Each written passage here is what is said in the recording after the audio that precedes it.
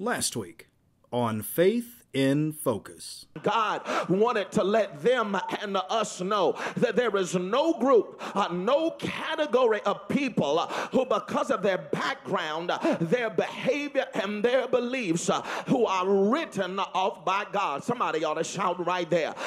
God wanted to let them know that it does not matter what you or I think about them.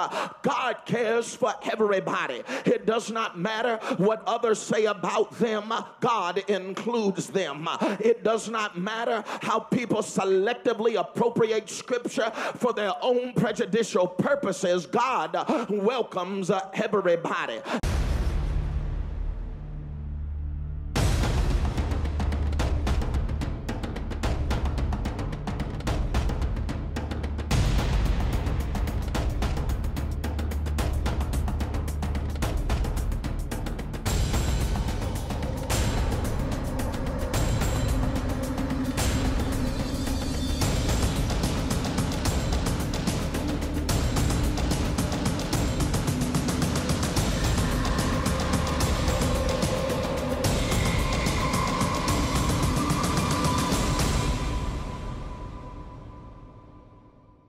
Welcome to Faith in Focus. I'm Tyra Mariani. You know, in Acts chapter 10, the Gentiles were considered the marginalized of society. The Jews considered them unclean and therefore left them on the outskirts of society. They were not allowed to worship God with the believers and were left out of the family of faith. From all outside appearances, God had counted them out. However, when God gives Peter a vision and a new revelation, he discovers that the ones who they previously excluded are the ones who are now included in the household of faith. Let's tune in now to part 2 of today's message, which is already in progress. Don't count me out. Somebody in the house today knows what it's like to have people in the church exclude you because of your background. You know what it's like to have people count you out because of your past. But the Lord sent me on divine assignment to tell somebody that regardless of your background and regardless of your biology and regardless of people's selective interpretation of the Bible, that God loves you and God cares for you and God includes you in the family of God.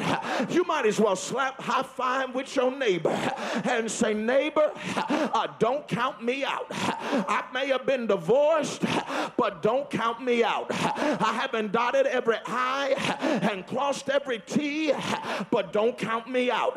Is there anybody here today who can testify that after all of the hell that you've been through, that God is not through with you?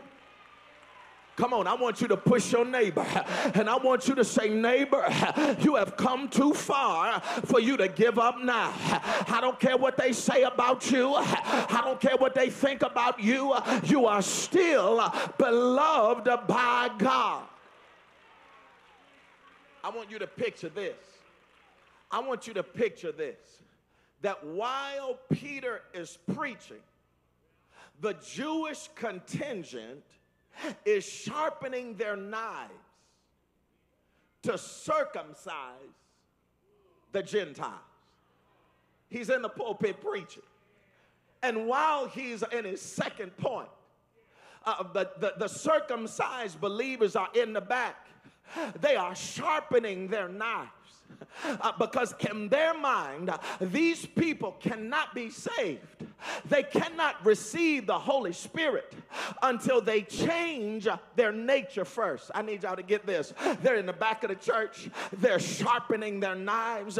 And they got some Bible verses because in their minds, they can't get the ghost. The Spirit can't fall on them. And they can't be included in the congregation until they change their nature first. But God has to interrupt the situation transgression, and God falls on them without them being circumcised. I stop by to tell somebody that every now and then you got to realize that you got to catch the fish first before you can clean the fish. Have I got a witness here? Look at your neighbor. Say, neighbor, don't you count me out. Have I got a witness here? Yes, I've done some dirt. Lord, I ain't talking about a long time ago. I've done some things. I've said some things. But I thank God that God has not given up on me. Is there anybody in the building today? Everybody gave up on you. Your friends gave up on you. Said you had too many babies. You got too many baby daddies. Have I got a witness here? And you shouldn't be a deaconess. You shouldn't be a leader in the church because you had a child out of wedlock. The devil is a liar. Have I got a witness here? In the Bible that I read, God uses imperfect people. Have I got a witness here? I do not want to pastor a perfect church.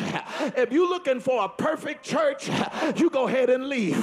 I'm looking for a church of imperfect people. I'm looking for a church of folk who realize that they need a doctor, that they need a healer, that they need a deliverer. Come on, tell your neighbor, don't count me out.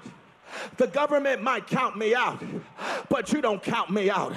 Look at your other neighbor. Say, neighbor, the church might count you out because you're from the wrong background. You're from the wrong neighborhood. You're from Berry Farms. But the devil is a liar. God can use anybody.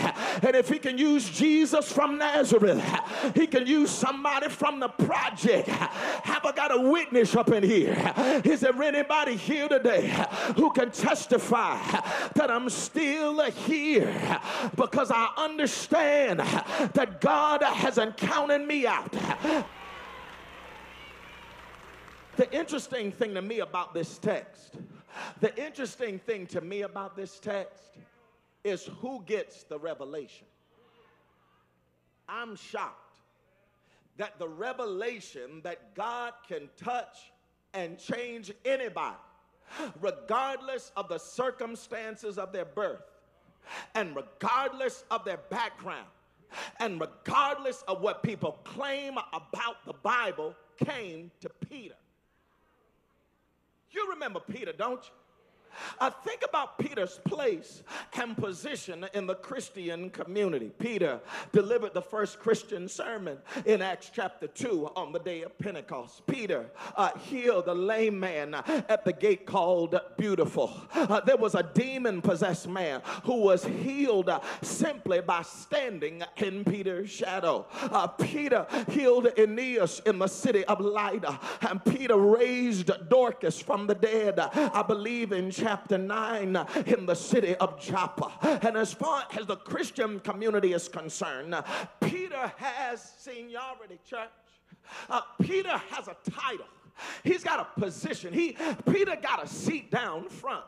But what this suggests to me is that even though Peter has seniority, there were some things that Peter still had to learn. Peter's got a position, but Peter is still wrong nonetheless. That suggests that your tenure in the church does not mean that you know everything that there is to know about God. Have I got a witness here? You can have seniority. You can have been in the church all of your life. You can have been in Sunday school, know the Bible forwards and backwards, and still have some things to learn. I know that because I am sick and tired. Did I say sick and tired? I am sick and tired of Christians believing that they know everything that there is to know about God. I want you to think about about this. God is omniscient. That means he knows everything. God is omnipotent. That means he's got all power. God is omnipresent. That means he's everywhere. How can you understand an omniscient and omnipotent and an omnipresent God with your fallible mind? Have I got a witness here? And I'm sick and tired of Christians looking at other people and making conclusions about their destiny and their future. I stopped by to tell somebody that people may say you can't, but God says you can. People may say it's over, but God says you're just getting started. People may say that you can't preach, you should not sing, that you shouldn't be a leader, but God says that you're still his child. Is there anybody in the building who's had other people count you out, but you can thank God that he counts you in? Have I got a witness here? Still to come on Faith in Focus. I stopped by to tell somebody, don't you get so smart that you start reasoning with God that it causes you to miss your blessing. Have I got a witness here? You got to get to a point where you are open to receiving the voice of God. Join us, get involved, and help us stay connected with you. You can follow us on Twitter.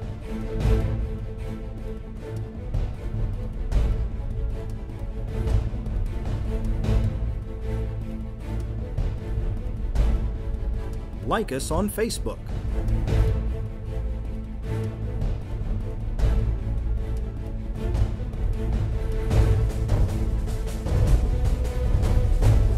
And you can view our services live every Sunday morning at 7:30, 9:30, and 11:30 Eastern Time at mountenon.org. I got a witness here, and he started shouting because the folk in church, they saw something, they said something, but then they did something. Have I got a witness here? Come grow with us at Mount Enon Baptist Church for people on the grow.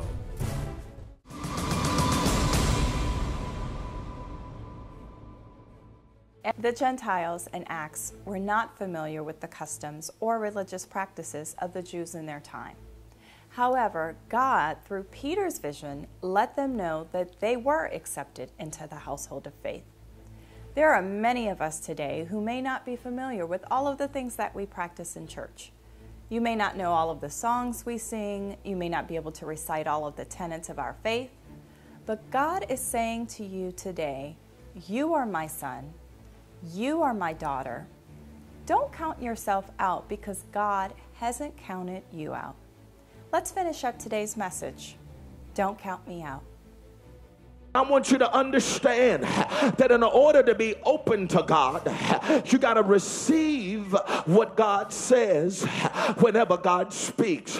When God spoke to Peter in chapter 10, the first thing that Peter does is he tries to reason with God. God told him, God said, rise, Peter, and eat. And when you read the text, it says that when God is speaking to Peter, that Peter starts trying to rationalize and tries to reason with God. He says, God, you know, there's nothing unclean that has ever touched these lips. Lord have mercy. Peter says to God, I hear what you're saying, but I need to reason and to rationalize with you based upon my understanding of what is possible. And I stop by to tell somebody that when God speaks to your child of God, don't you get to the point where you try to rationalize and you try to reason with God. God is speaking to somebody. God says, I want you to start your own business. For somebody, God says, it's time for you to step out on faith and for you to do this on your own. Have I got a witness here? but you started reasoning with God. You said, God, I got this car note, and God, I got this house note, and God, I got this Macy's card, and God, I got my kids in a private school.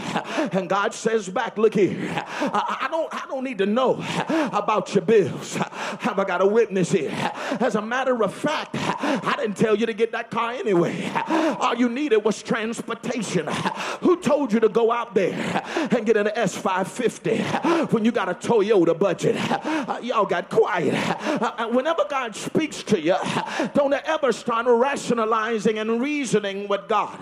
Because whenever you start reasoning with God, it'll cause you to reject God. The Bible says that 3 times God had to speak to Peter. And the Bible says that at the end of the day, that after reasoning with God, that Peter rejected God, that he walked away without the answer that he needed. That was interesting to me, because when you read the story says that before the vision, that Peter was hungry and he wanted something to eat. Have I got a witness here? In other words, he had a need, and God supplied the need. And God said, here, I want you to rise up and eat, because you're hungry and you need something to eat. But because you keep reasoning and rationalizing with God, you're going to miss a blessing. I stopped by to tell somebody, don't you get so smart that you start reasoning with God that it causes you to miss your blessing. Have I got a witness here? You got to get to a point where you are open to receiving the voice of God. Have I got a witness here? And the only way Peter received the message from God is that, first of all, he realized that what he had been taught was wrong. I don't have enough time here, but when Peter enters Cornelius's house, he says in chapter 10:28, he says, you yourselves know that it is unlawful for a Jew to associate with or to visit a Gentile. In other words, what he's saying is, I've been to Sunday school, and they told me in Sunday school that I should not be in your house. But then Peter says, but I realize now that what I should not call unclean, what God declares is clean. I'm going to get out of your way. Y'all don't want this. I stopped by to tell somebody that you can be taught something, and what you've been taught can be absolutely wrong. That's why a lot of people in the church are in so much bondage. Y'all not in the building. I don't have time to chronicle the list of inaccuracies that we've been taught. How many people have I bumped into who've had a preacher tell them that if you've been divorced and you've been remarried, that you're living in sin and your life is against the word of God? And I understand what Matthew 5 verse 31 and 32 says, but what you got to understand, that while it says divorce in English, it is not talking about divorce today. Oh, I didn't mean to bust your bubble. I stopped by to tell somebody that if your marriage didn't work, go ahead and pray and pray to God. Ask God to heal you, to heal the other person. But you don't have to walk around in bondage because somebody told you and selected a Bible verse out of context. I see y'all didn't like that. How many of us have been told that women should not preach? Yes, you've been in churches where the preacher told you that a woman shouldn't preach, and they told you that when a woman comes in church that she ought to have a doily on her head, or that her hair should be long. The devil is a liar. First of all, that passage in 1 Corinthians chapter 11 is being taken out of context. And then second of all, the first preachers in the Bible were women. You do remember that when Jesus got up, it was some sisters who proclaimed to the brothers that Jesus is alive. Come on, slap high five with your neighbor and say, neighbor, what you've been taught, it might be wrong. I see y'all don't want to hear this. Peter realized that what he was taught was wrong.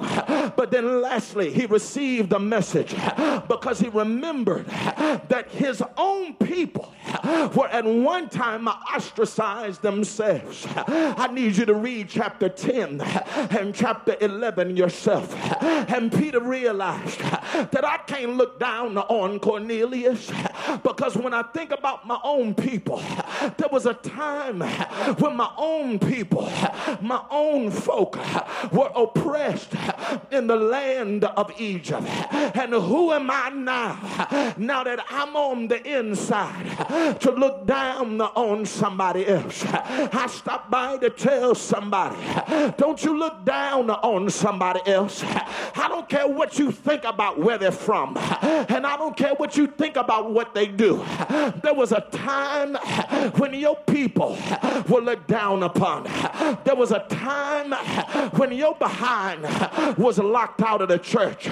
But look at you now. You used to have to sit in the balcony, but now you got a choice because God let you in. I'm going to get out of your way. But I stopped by to tell somebody, don't you count me out because God is not through with me yet. May the Lord bless you real good. But I stopped by to tell somebody that you have come too far for you to give up now. Come on, slap high five with 3 people and say, neighbor, don't count me out. I was on drugs, but don't count me out. Had a child out of wedlock, but don't count me out.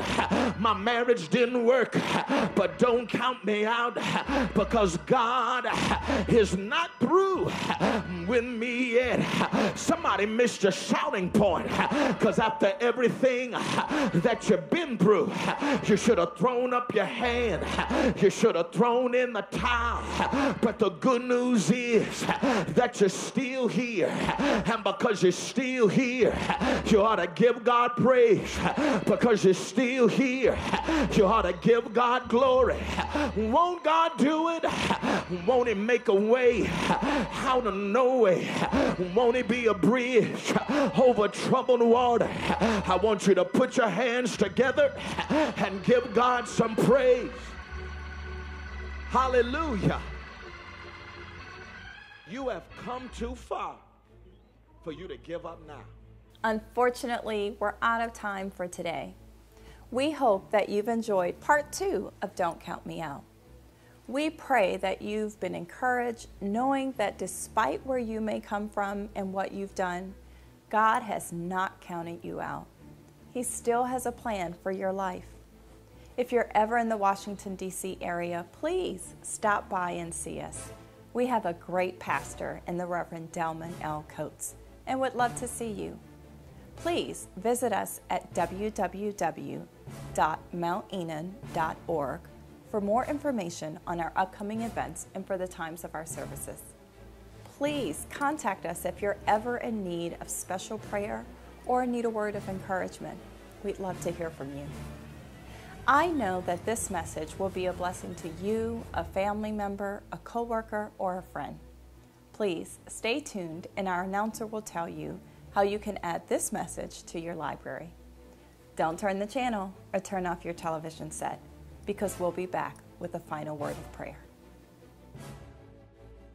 Receive the latest message by Pastor Delman Coates. I may have been divorced, but don't count me out. I haven't dotted every I and crossed every T, but don't count me out. Is there anybody here today who can testify that after all of the hell that you've been through, that God is not through with you? Come on, I want you to push your neighbor, and I want you to say, neighbor, you have come too far for you to give up now. I don't care what they say about you. I don't care what they think about you. You are still beloved by God. Order your copy of today's message by writing to us, visiting our website, or call us at 301-238-4982 and get yours today. Join us, get involved, and help us stay connected with you. You can follow us on Twitter.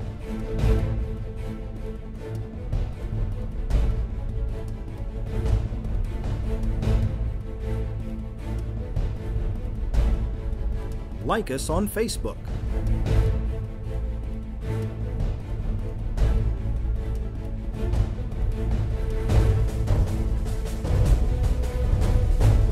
And you can view our services live every Sunday morning at 7:30, 9:30, and 11:30 Eastern Time at mountenon.org. I got a witness here, and he started shouting because the folk in church, they saw something, they said something, but then they did something. Have I got a witness here? Come grow with us at Mount Enon Baptist Church for people on the grow. Join the Mount Enon Baptist Church family for any of these dynamic events. July 8th and 9th, join us for Vacation Bible School. Join us as we study the Word and celebrate God's faithfulness, featuring our music and arts ministry. There will be classes for adults and children. Volunteers are needed. Please sign up to attend and to volunteer at the Member Services Station. Wednesday, July 10th, join us for the halftime one-night summer revival with Pastor Terrence H. Johnson from the Higher Dimension Church in Houston, Texas. We will also have special musical guests, so come out and bring a friend. Friday, July 26th, join us for the Mount Enon Baptist Church Annual Scholarship Golf Tournament at Andrews Air Force Base Golf Course. The tournament begins at 8 a.m. Participants will be eligible to win cash and other prizes, to include the use of a BMW for the weekend. All proceeds from this event will support Mount Enon scholarships. Lunch will be served after the tournament, and sponsorships are available. Go to our website at mountenon.org. Let us pray. Heavenly Father, we thank you for reminding us that you have not given up on us. We thank you that when our families and our friends gave up on us, you let us know that we were still welcomed in the family of God. Lord, I want to pray for someone who might be struggling today with acceptance. Please let them know that you will receive them with open arms if they turn to you. Lord, we pray that you would let them know that they still have a seat at the table. Strengthen all of us who need strength, and bless all those who need a special blessing. We thank you. We praise you. In Jesus' name, amen. We pray that you will join us next week at the same time, same station. I'm Tyra Mariani. God bless. Next week on Faith in Focus. When your children are cussing you out, when your children are out in the streets strung out on drugs, when you see hurricanes, when you see earthquakes, when you hear people shooting and dying and losing their lives, rather than shaking your head and getting on the phone and gossiping, there are more children of God who need to get on their knees and pray. And we need to pray not later, we need to pray not tomorrow, we need to pray not next week and not try to call the preacher. You need to get on your knees and say, Father, I stretch my hands to thee. Thank you for joining us on Faith in Focus. We pray that you have been blessed by today's message. If you're in the Clinton, Maryland area, come worship with us at one of our life-changing services. Sunday mornings at 7:30, 9:30, and 11:30. And our Bible study Wednesday at 10 a.m. and 7 p.m. If you can't be with us, then catch our services streaming live at mountenon.org. For more information on any of our services or ministry outreaches, or if you would like to help us sponsor our broadcast, give us a call at 238-4982. And we hope to see you again right here on Faith in Focus.